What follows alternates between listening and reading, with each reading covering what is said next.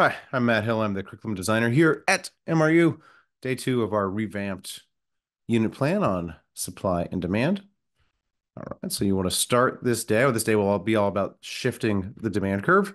And to introduce that, who better to introduce it than Messi and Taylor Swift? So we have some questions about what happens when Messi comes to town, what happens when Taylor Swift comes to town, and students could predictably guess um, prices go up for things in and around these events.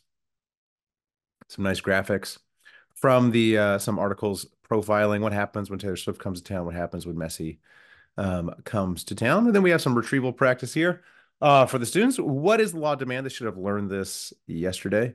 And so hopefully they remember that when the price goes up, the quantity goes down and vice versa.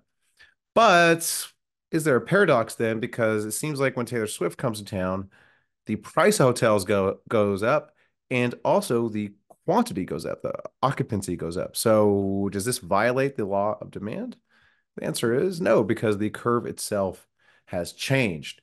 The fundamentals have changed, describing that relationship between price and quantity. Something different has happened. Taylor Swift is in town. So now the demand curve for hotels has totally changed because there's a new element, Taylor Swift. So the curve has shifted. The demand curve just describes the relationship between price and quantity, all else being equal, assuming like nothing changes.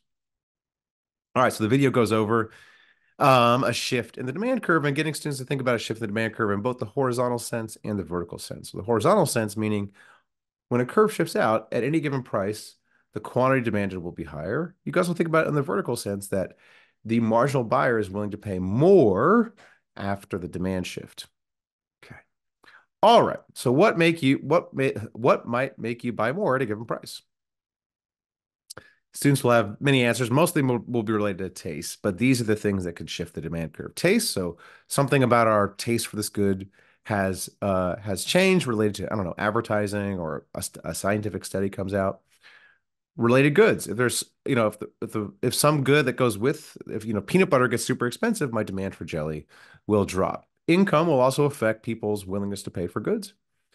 Number of buyers in a market will affect at any given price, what is the quantity sold, and then expectations about future prices. If I think something's going to go on sale, my demand for that good will be lower in the present. So these are things that can shift the demand curve. The video goes over them in depth. Here we have a table that the students fill out in their student activity sheet. And these are all sort of real life events that move demand curves. And the students have to think about, all right, which way is the demand curve going to shift? Is it going to shift out? Is it going to shift back?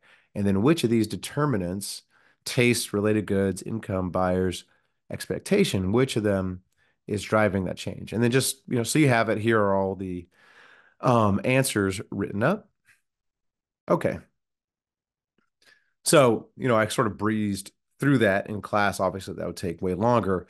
We're going to spend the last part of class going through, okay, because people always get confused about this. They think a curve shifts when sometimes we're moving along the curve. So if you have a price change in the good itself, you're just moving along the curve. So if the price of jelly goes up, the quantity demanded goes down for jelly.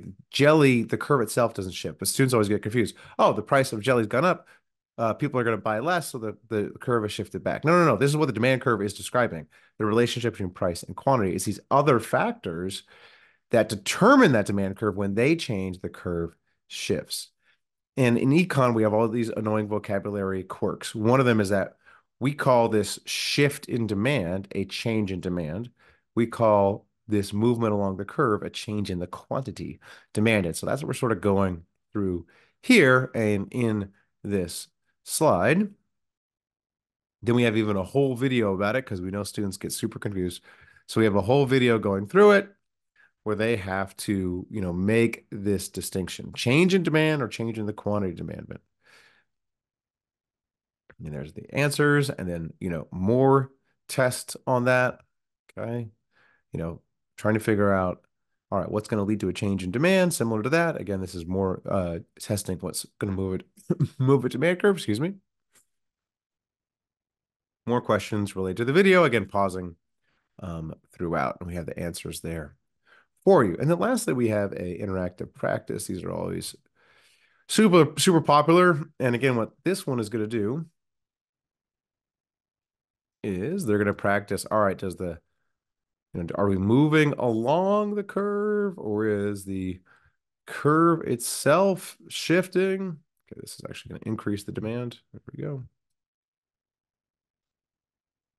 All right, and so it's just them practicing. All right, do we have a change in demand or a change in the quantity demanded? We actually have three sets of those interactives. We just put the first one here, but if you want to use more, there's more there because students will need a lot of practice with that. All right, lastly, we have our exit ticket, just seeing how much students understand this. Okay. All right.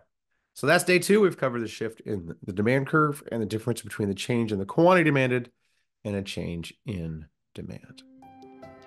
Get our supply, demand, and equilibrium unit plan here, or click for the next video.